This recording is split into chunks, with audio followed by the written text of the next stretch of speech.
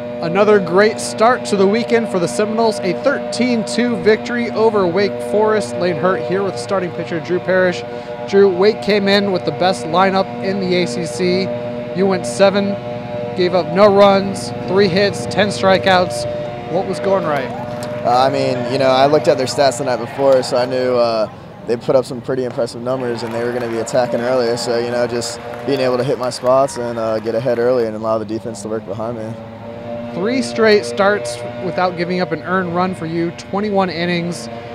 Since that game 3 weeks ago, what's clicking for you? What was going right? What has changed for you since the beginning of the season? I just felt like when I was down, I was putting a lot of pressure on myself to try to do better, and mentally knowing that I can do better was putting a lot of pressure on myself. So, I just went out there, 3 weeks ago and just said, what do I have to lose at this point, So I just went out there and did me and just kind of put all the pressure aside and just started having fun again.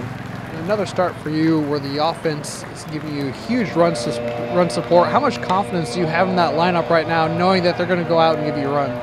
Oh, it's huge, not having to throw a perfect game, one-run game where you got to be perfect with every pitch because I'm swinging the back and change it up. So, when the offense puts up runs, it's really easy to pitch, and you don't have to be as precise anymore.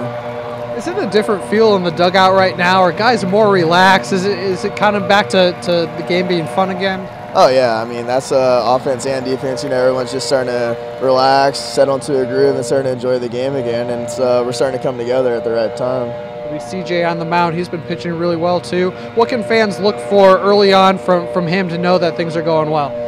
He's going to bring the energy tomorrow. He's going to be electric with his stuff. And, if he starts hitting his spots early, and we talked about some things, what he should, see tomorrow. So if he just prepares himself the right way, it's going to be another fun game to watch.